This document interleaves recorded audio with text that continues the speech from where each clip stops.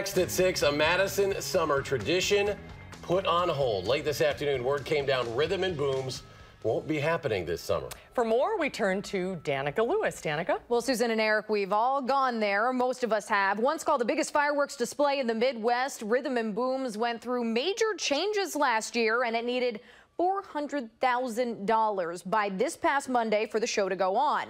Madison Festivals Inc. took over the display 2 years ago. It moved from its longtime spot at Warner Park to downtown Madison last year. Madison Festivals now says it didn't get enough contributions from businesses and the community by December 1st and say it was just too big of a risk to sign contracts for next year's show. Now, Madison Festivals says it takes $575,000 to put on the show and says it's invested $345,000 of its own reserves in the last couple of years. And Eric and Susan will hear from the man who founded Rhythm and Booms and his thoughts on tonight's development tonight at 10. All right, we'll see you at 10. Thanks, Danica. Sure.